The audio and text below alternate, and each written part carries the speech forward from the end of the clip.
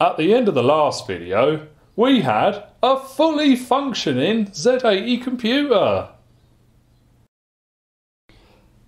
If you're building along with us, by the end of this video, your computer will have all the front panel functions of the Altair.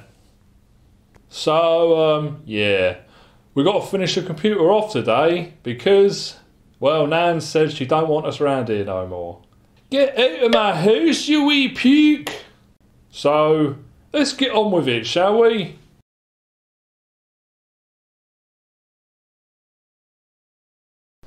Let's start by building the single step function. So what does the single step function actually do? Well, let's have a look.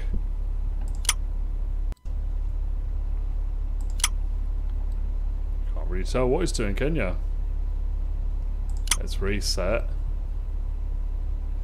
And let's put something on the data bus. Let's stick a jump instruction on there. Deposit. And we'll stick that on the next one. And the next one. And go back to address 0. And do the single step. Oh, let's jump to that address. So the single step function executes a single opcode. So that human man there, he's just going to get on with building it. Because for the first part of this, we're making the same circuit as the examine next function. So that's the same button debounce and flip-flop circuit as before. And if you want to know how these work, I'll stick a link to that video around here somewhere. If I can figure out how to, that is.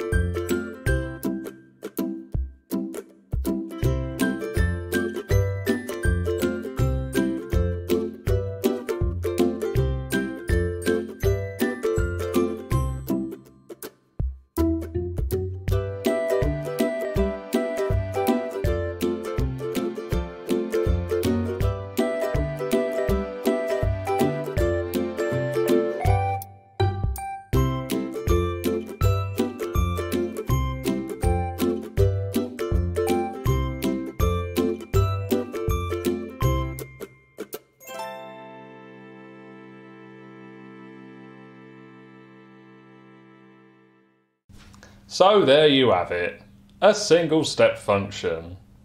And by using that 8 input NAND gate, we've made it really easy to add extra functions in the future. Which is what we'll be doing right now. Let's add the examine function. So let's have a look at what the examine function actually does.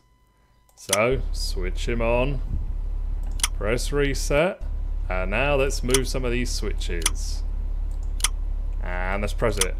And look, we've jumped to that address. Change one of these, and we've jumped to that address. Put them all to 0, and we've jumped back to address 0. So, unlike the examine next function, where we had to go through sequentially, 0, 1, 2, 3, blah blah blah, the examine function lets us select an address directly and then look at it. Which becomes really useful when you start having programs with lots of things. That human man is going to start by making some space for the examine button.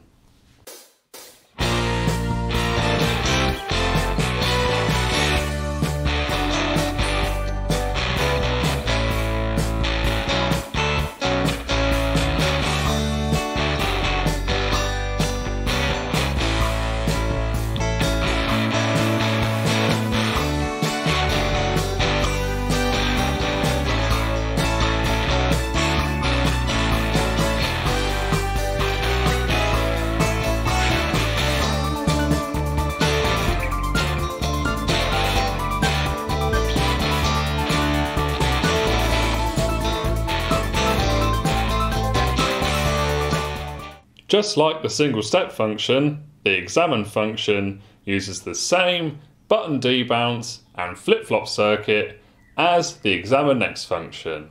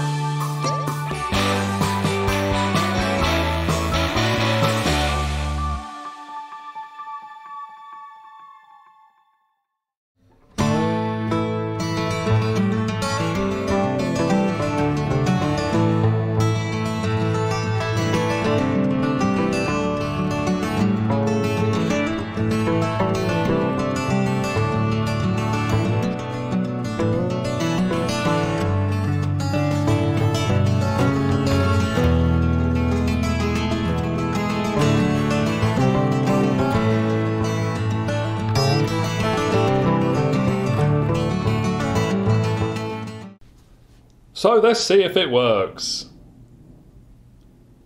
And yep, it's just doing the exact same thing as the examine next function.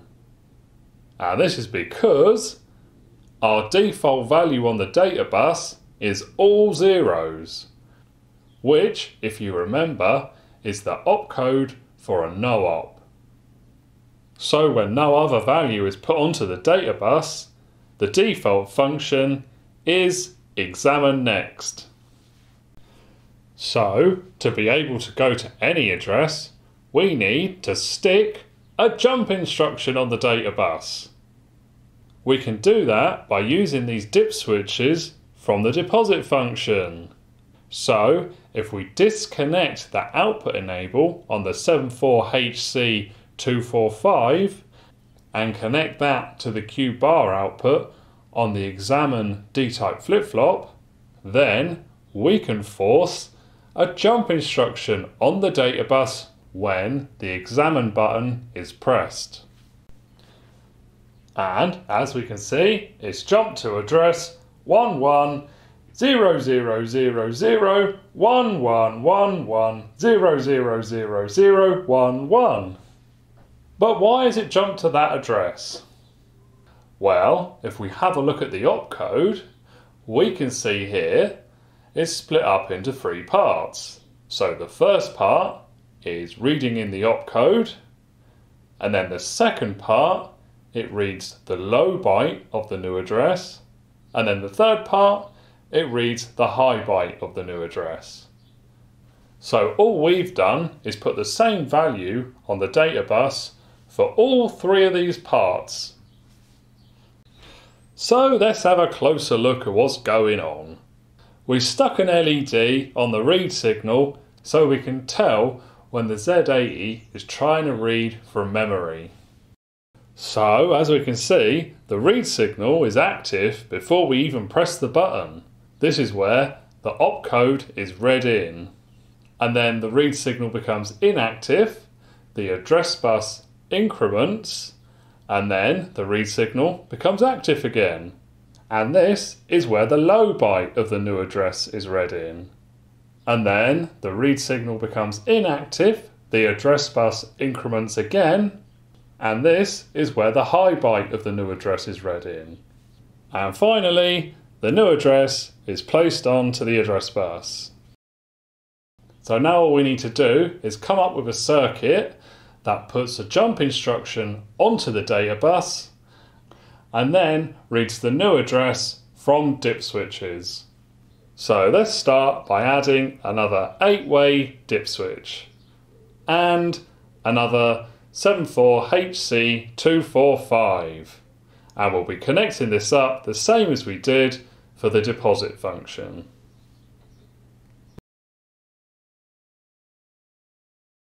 Now let's stick another 74HC245 on there, and we'll use this one to put the jump instruction onto the data bus.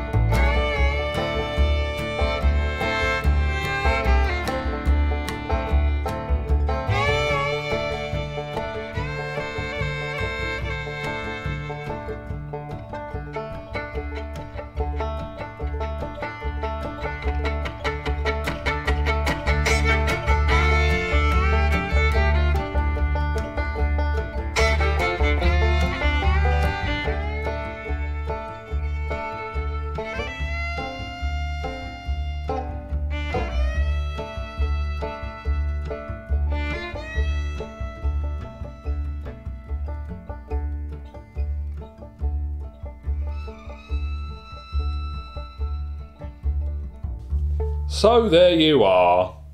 A Z80 computer on 6 breadboards in less than 20 chips that has all the functionality of an Altair. And as promised, it's well cheap. Well, relatively speaking, all this stuff is about 50 quid, which is a lot cheaper than buying a real one, isn't it? You know, 4 or 5 grand. So what's the future for our little pooty then?